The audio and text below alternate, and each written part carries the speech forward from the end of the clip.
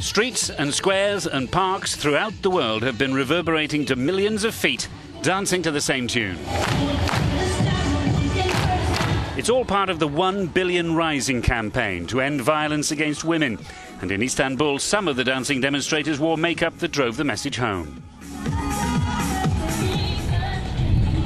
Once the music stops, it's estimated almost 200 countries will have taken part. In India, there's still shock and anger after the gang rape and murder of a 23-year-old student late last year. This student said all this violence against women, discrimination between men and women must be stopped. Every woman has the right to live and to live with dignity. They didn't dance in Afghanistan. Instead, they marched to show solidarity with the campaign. The dancing demonstration is the brainchild of the playwright and campaigner Eve Ensler, prompted by a shocking statistic that 1 in 3 women will be the subject of violence at some point in her life. That's 1 billion people.